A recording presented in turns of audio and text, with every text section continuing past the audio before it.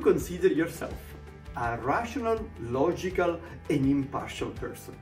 If you replied yes to this question, maybe you want to think again, because we may not be as impartial as we think, because we are all impacted by a phenomenon called confirmation bias. We look for evidence which supports our existing beliefs, while we disregard evidence which goes against our existing beliefs. My name is Giuseppe Conti. I'm a business school professor and the founder of Conti Advanced Business Learning, a company that specializes in negotiation and influencing. To help you understand more about confirmation bias, let me share with you a classical study from Charles Lord. He shared a qualitative report about death penalties with two groups of people. A group of people which was in favor of capital punishment and a group of people which was against capital punishment. Imagine what's happened. When this report was shared with a group of people which was in favor of capital punishment, they said, look, this report confirms capital punishment works. And when the same report was shared with a group of people which was against capital punishment, they came to the conclusion, absolutely, this study confirmed that capital punishment does not work. But confirmation bias happens all the time in our real life. Maybe you develop a new strategy and you look for all the evidence that the strategy is working, and you disregard the information which is contrary to your views.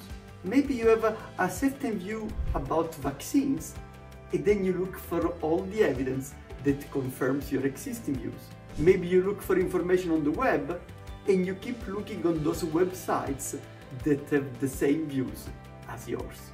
So recognizing that confirmation bias is part of our daily life, then what can you do to minimize the effect of confirmation bias?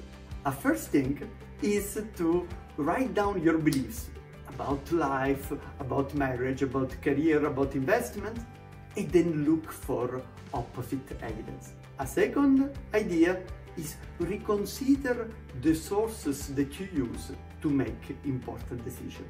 A third idea is surround yourself with people with different views and listen to those different views. How about if you want to help other people not to be impacted by confirmation bias? A proven strategy that was also evidenced by research is to encourage people to consider the opposite.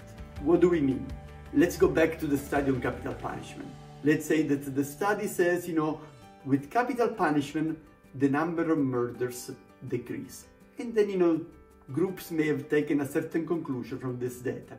And then you also ask them, but what kind of conclusion will you draw if the data indicated the opposite direction, that the number of murders increased? And this is an effective strategy to reduce the impact of confirmation bias. For important decisions, another strategy is to appoint into the team a devil's advocate that brings a different perspective to the team discussion. For more insight on negotiation and influencing, check our website www.cabl.ch. Thank you.